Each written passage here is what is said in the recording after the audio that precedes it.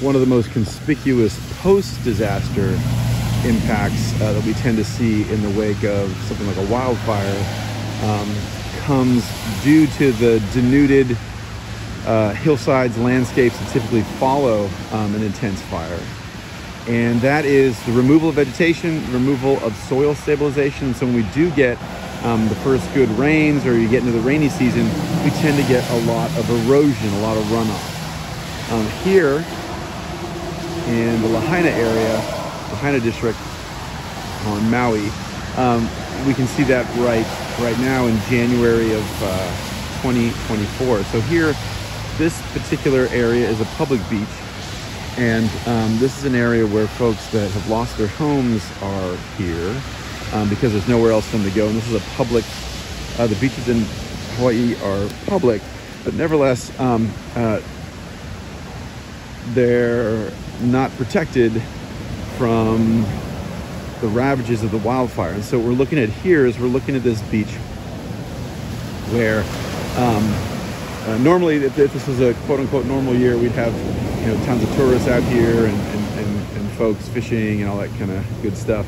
Now it is we just had a second big rain since we've been here, and you can see a very clear demarcation of the inshore area.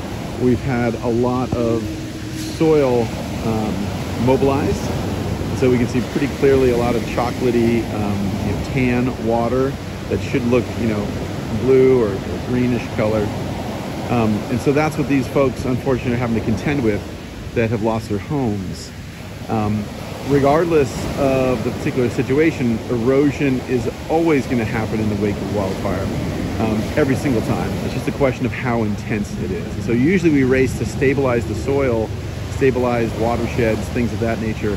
And it's usually a race between when that wildfire event happens and those first rains. Hopefully those first rains are gentle and relatively mellow, and only give a little bit of water, a little bit of water, a little bit of water.